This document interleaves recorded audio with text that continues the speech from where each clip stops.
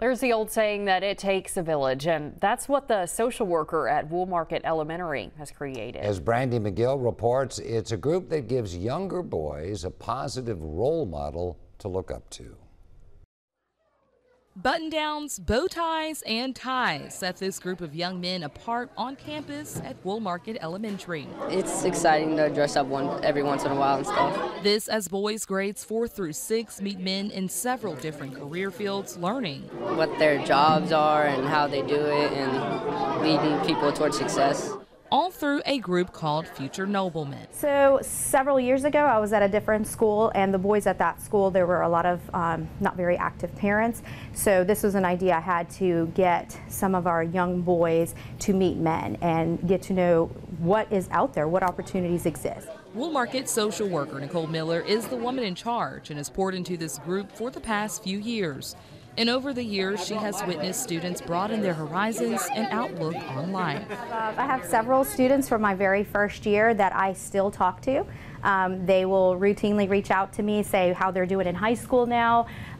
Some of them are getting close to graduation, so their plans going forward. It really has a lasting impact. Future Nobleman is nothing new to Ben Sanders, who has been active from the very start. I've been doing it for a couple of years. She asked me to come back every year she does it. And a lot of kids going down the wrong road might get mixed in with the wrong crowd.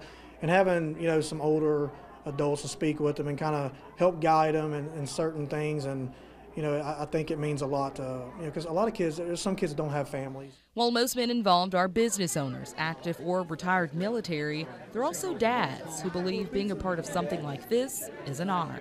I felt rewarded by being able to steer them in a direction to make them more productive citizens in society, whether it be team cohesiveness, self-discipline, self-esteem, self-image, how to treat other people. And it's not just about you, it's about something bigger than you. In Harrison County, having them talk and speak to us, it tells us what we need to know. Brandy McGill, WLOX News Now. What a great program. If you're a man or know one who may be interested in joining Future Noblemen at Woolmarket Elementary, you can contact the school by phone or email.